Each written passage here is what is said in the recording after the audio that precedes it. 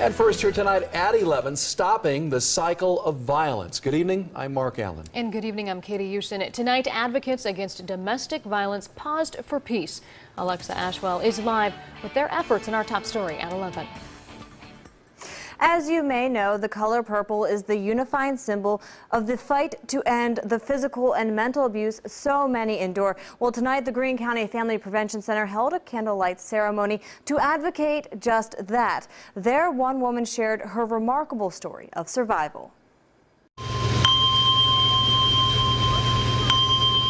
A bell tolls 37 times at Shawnee Park Pavilion in Xenia, each in memory of a woman who lost her life to domestic violence in Ohio last year.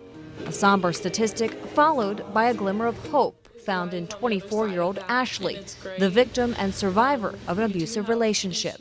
You come to the end of your road, and it's like, I'm either going to, be taken out of this world, or I'm going to choose to walk away with nothing. It's not an easy situation either way. Ashley asked us to not use her last name. She says she married her abuser 6 years ago and remained silent about the physical and emotional abuse she endured up until earlier this year when she confided in a friend. This person said, "You know you don't deserve that, right?" And so that was my moment of, I don't deserve this. And like I had said up there, I used to believe that I'm bad, I'm ugly. Unfortunately, Ashley says the abuse happened again, but this time she didn't allow him back into the home they shared with their young son.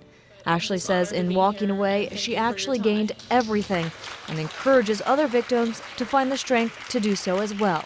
We'll have scary moments of where do I go from here, but my advice is to get out now and lean on your support people and give yourself a second chance at life.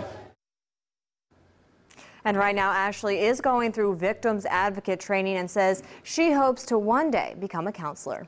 Reporting live, Alexa Ashwell, 2 News.